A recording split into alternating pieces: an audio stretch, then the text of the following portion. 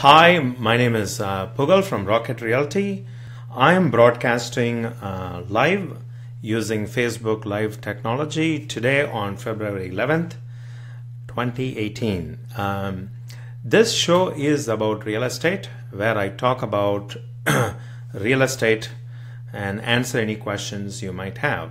I'm using Facebook Live technology, and I'm doing this broadcast from my home office in Dallas, Texas.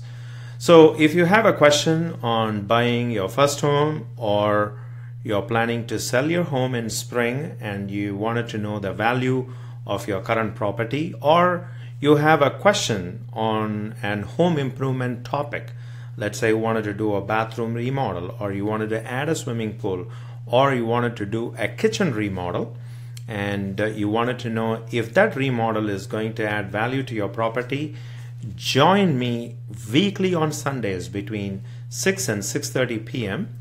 at facebook.com/Rocket Realty. Again, join me live each week on Sundays between 6 and 6:30 p.m. Central Daylight Time at facebook.com/Rocket Realty. So let's get started. From time to time, you will see me that I look at my screen that is on the right hand side. So if you have any questions, you can join me on the chat and I will be happy to answer your questions. So in today's program, I am going to discuss different types of mortgages. Being a spring season, there are a lot of shoppers out there, and you wanted to buy a home, and you wanted to understand the different loan products or mortgage loans that are available. So I wanted to make a disclaimer that I am not a lender. Okay, I am not a lender. I do not have license to sell any lending products. I do have a great team of lenders who are happy to help you. If you have any questions, you wanted to shop for lenders, reach out to me and I'll be happy to refer to one of my many lenders that I work with. So the purpose of today's show is for me to share some basic information about mortgages. What are the different mortgage or loan products? Now, there are essentially 6 different types of mortgage products that are available, or loan products that are available. Again, they can be categorized into 6 different types. When you go to a particular lender, they may have a number of variation of these categories, and they offer different products.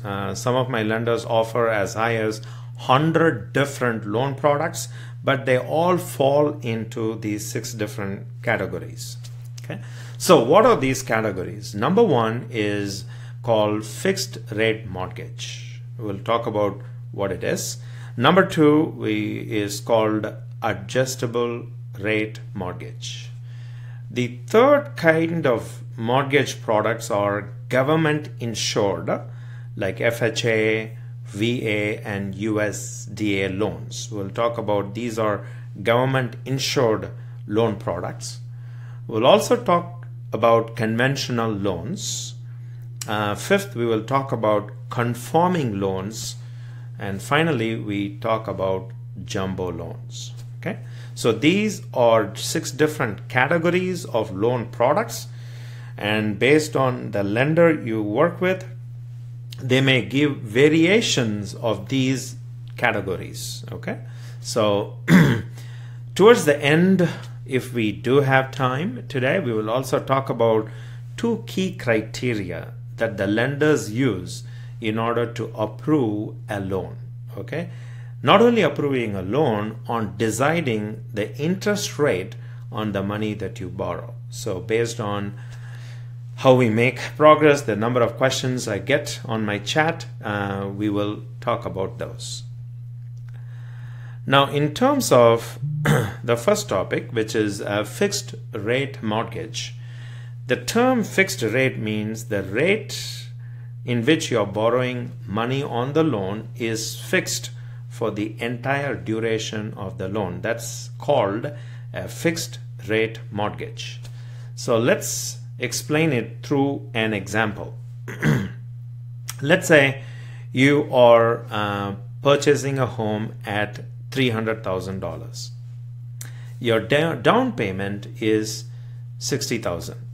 So the amount you're borrowing is $240,000, and the lender is saying, look, based on your credit report, your income, we can provide a loan for at 4.125, 4.18 for 30 years. So what that term means is that on the $240,000, the interest rate will be 4 1/8 for the next 30 years. Okay.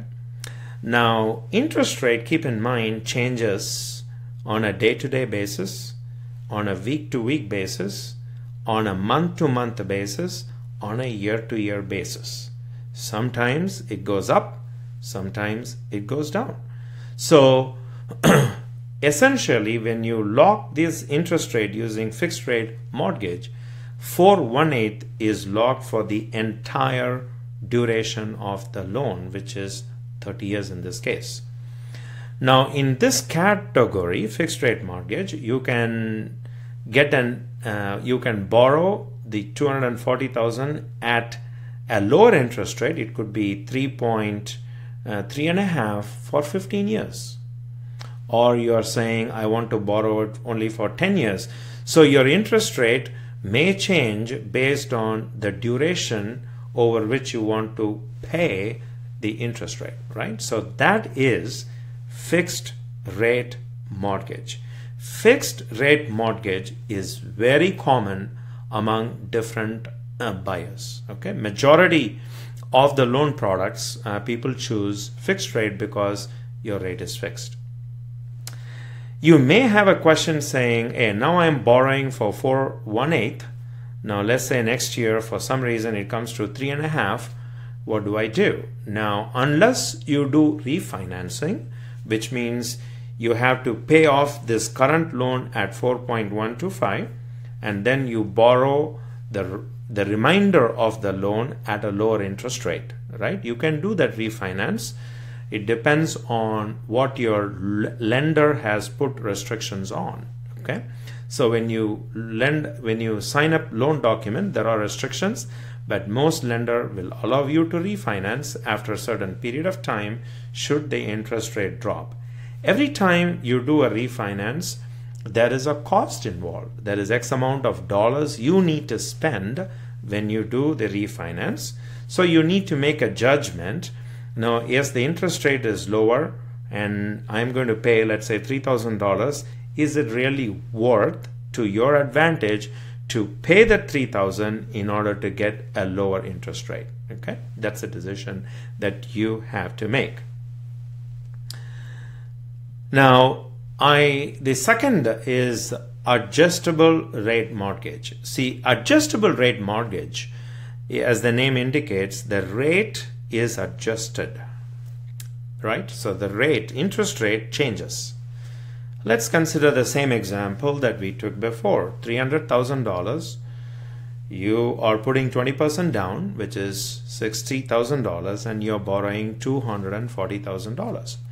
So when you're borrowing money from a lender, there is a product called ARM, Adjustable Rate Mortgage 5/1. So what does this product 5/1 mean? 5 means for the first 5 years of the loan, the interest rate will be incredibly lower. Okay, so the lender will say, you know what, I'm going to give you 2.5% interest rate when you go with this product for first 5 years. That's a big advantage. But what happens after the 5th year?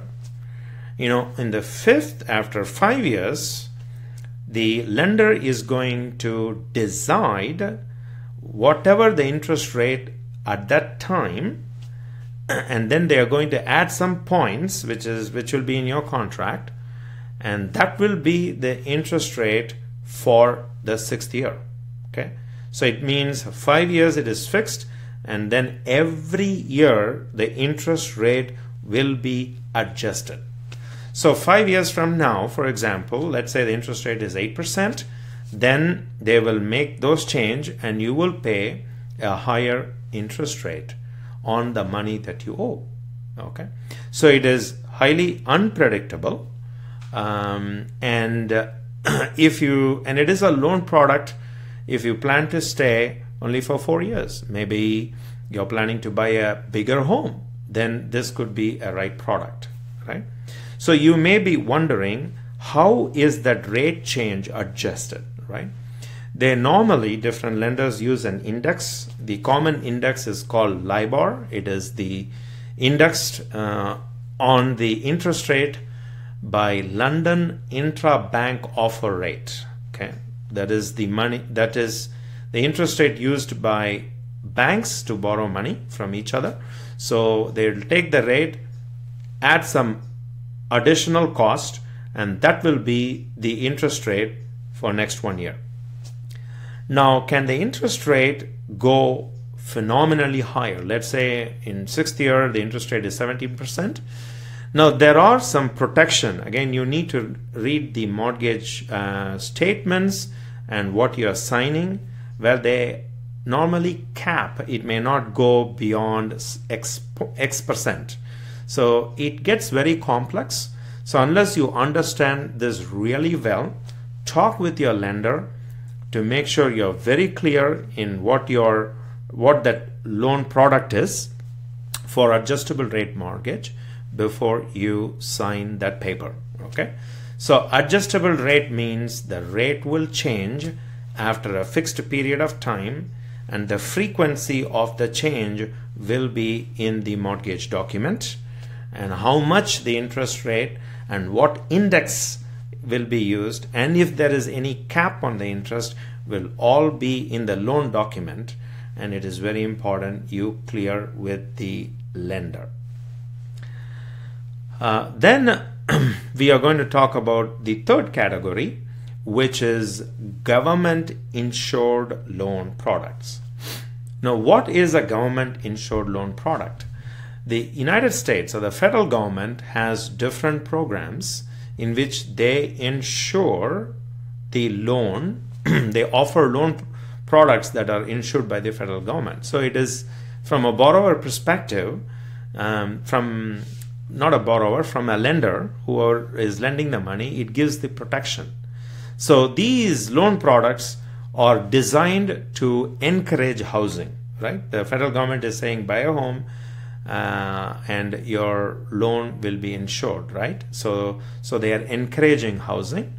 So what are the loan products? Number one, under government insured loan product is FHA loan. It's called Federal Housing Administration loans. The second type of government insured loan product is VA loan, which is Veteran Affairs loan. And the third type of government insured loan product is called USDA loans.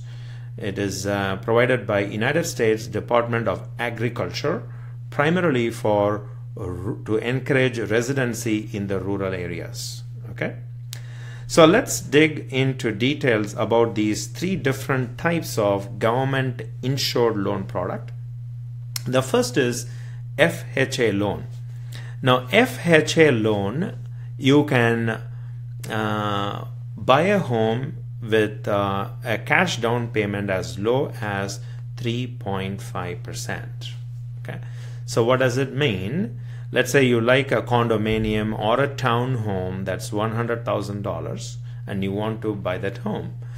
Now, with FHA loan, that's a loan product backed by government insured, the down payment you need is only $3,500. So with $3,500, you can buy this $100,000 property.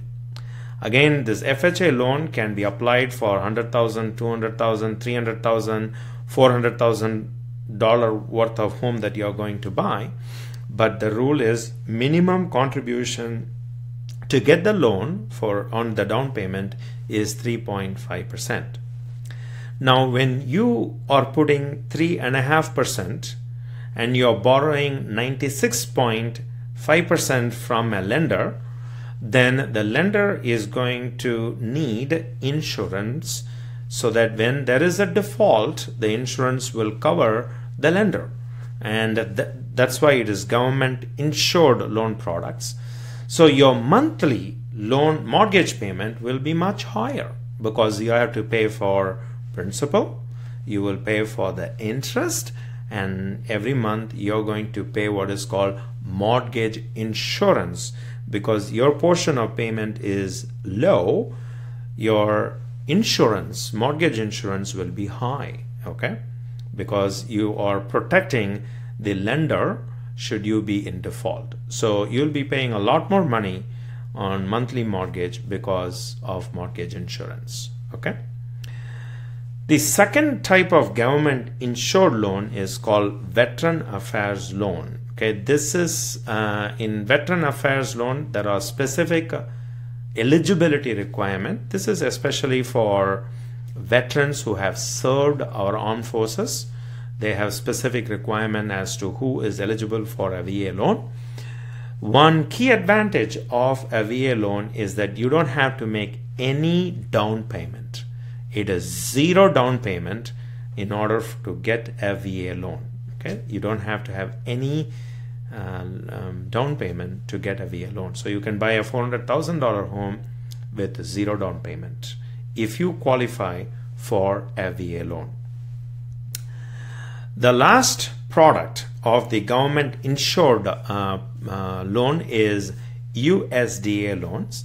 And this USDA loan is specifically to encourage housing for residents or people who are living in rural areas. Okay, this USDA loan does not apply for metropolitan areas. The US Department of Agricultural and Rural Development, if you go to that USDA Gov, they have a map. So if you're planning to buy a home, if you enter in the address, it will immediately let you know if it is qualified for USDA loan. So if it qualifies, then you can shop with a lender that provides the USDA loan. Okay, so that is USDA loan. So now we are going to talk about conventional loan. So what is a conventional loan? Now, conventional loan, very similar to the government insured loan, it is not insured by the federal government. Okay, these conventional loans are not insured by the federal government, right? So let's use a specific example. Let's say you're buying a home that is $300,000. You're making a down payment of $15,000 or 5%, right? So you're borrowing $285,000. The interest rate is going to be 4.125. Let's say we are doing a fixed rate mortgage, which is for 30 years.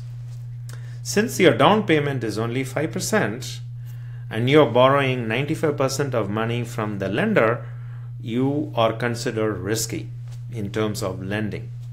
So in order to protect the lender, should you be in default, you need to pay a mortgage insurance. The term that is commonly used in the industry is called private mortgage insurance, called PMI. So when you have PMI, you have to pay an additional monthly amount to your mortgage on top of your principal and your interest. Okay, PMI, and you will pay this mortgage insurance. Now, this private mortgage insurance is provided by private lenders, and it could be anywhere from 0.3% to 1.15% of your original loan amount every year. Folks, it is a lot of money that you will pay on PMI if your down payment is less than 20%. Okay, so any time that your down payment is less than 20% of the value of the property that you're planning to purchase, then PMI comes into play in conventional loan. and you will be paying additional mortgage insurance every month. Now there are ways in which you can waive that PMI once your equity, the loan to the value of the property, comes to at least 20%. Then you can ask the lender to remove the private mortgage insurance. Whenever you make that change to remove the PMI, there is a cost involved, because the lender has to verify that the value of your property is determine the value of the property. In order to determine the value of the property, there is a processing cost. It can range anywhere from $1,000 to $3,000 based on the loan and your credit score, etc. Okay, so you can waive it, but with conventional loan, the key thing to know is that these loans are not insured by the federal government. Okay, then there are a few other terms when you are dealing with these borrowing money. Is called is a loan conforming loan, or it is a non-conforming loan. Okay, now all these loan products are governed by the guidelines by government enterprise called Fannie Mae and Freddie Mac. Okay, these are federal government enterprises that has an established guideline on when a lender, any lender, is lending money. Okay, so if these guidelines are met on a loan that you are borrowing, then they comply to Fannie Mae and Freddie Mac guidelines. Now the reason why they have these guidelines is that these lenders will lend you the money and they resell in secondary financial markets to different individuals. Okay, as long as the guidelines are met, they have the freedom to resell. If the guidelines are not met, they cannot resell. So the lenders are very particular that when you borrow money, they have to create a conforming loan, because they cannot sell this loan and make money in secondary market. So what are these guidelines? At a very high level, let's say that you're buying a home for $500,000 with 20% down. Okay, which means the loan amount that you're borrowing is $400,000. Okay, so now according to the conforming loan, as long as the loan amount is less than or equal to $453,000 and 100, okay, 453,100, then it is called a conforming loan. Okay, so the loan will be categorized as a conforming loan. Okay, so let's take another example. Let's say the same home, $500,000, and you're putting only 5% down payment. So which means you're borrowing $475,000. Now, according to Fannie Mae and Freddie Mac guidelines, there's a table. If you go to their website, they have these conforming guidelines. This 475 is greater than their threshold of 453,100. Okay, so it is no longer a conforming loan. So the lenders will say that we are going to provide you with a jumbo loan. Okay, so a jumbo loan is a non-conforming loan in simple terms. So when they categorize as a jumbo loan, that means the interest rate and the terms and conditions are going to be much higher. So the interest rate on the money you borrow is going to be higher, and unless your credit score and your down payment is higher, you're going to pay a lot of money in order to acquire that loan. Okay, that is called a jumbo loan. Okay, it is a non-conforming loan that does not meet the established guidelines by Fannie Mae and Freddie Mac. Folks, that at a very high level are 6 different types of loan products or categories that you will find in the market. So one is fixed rate, the second one is adjustable rate, The third one is government insured, and again in government insured there are three different loan products, which is FHA, VA and USDA loan. Then we talked about conventional loans, and then in conventional it is not government insured. Then we talked about conforming loans, which are loans that fall into the guidelines established by Fannie Mae and Freddie Mac. And finally, we talked about a category called jumbo loans. So the jumbo loans don't fall into conforming loans. Therefore, your interest rate will be, the terms and condition of borrowing the money will be different. Now, I said if we do have time, I'm going to talk about how does a lender decide whether they are going to lend you money or not.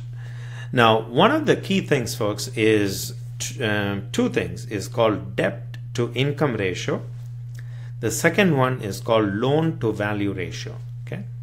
So what is debt to income ratio? That means what percentage of your income per month or use is debt, is that ratio. Okay. For example, let's say your monthly income is $6,000. Then when you're buying a home, they are going to calculate your mortgage to be $1,200. Let's say you're paying an automotive loan that is $100 per month, and then your credit card and other balances is you pay $300 per month. So when you add them together, 1,200 plus 100 plus 300, it is $1,600.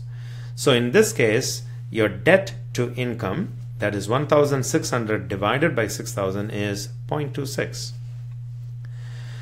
Now, research over a period of number of years has shown if your debt to income ratio is around 0.43%, then you're considered to be a reasonably less risky borrower. But if your debt to income is close to 0.5 or 0.55, then you're considered a risky borrower. So when you're considered a risky borrower, they are not going to deny your loan. They are going to still give you the loan or approve your loan, but your terms and your interest rate may not be favorable. Okay. So this is commonly used by most lenders across these 6 categories of loan products that we discussed today. Okay. Very important metric, debt to income ratio. Okay. The next thing that I wanted to discuss today is loan to value. Now, what loan to value is the loan that you're taking as a percentage of the value of the property. Again, the value does not mean what you're buying as a contracted sale price. Value is established by the lender. It's called appraised value. Okay.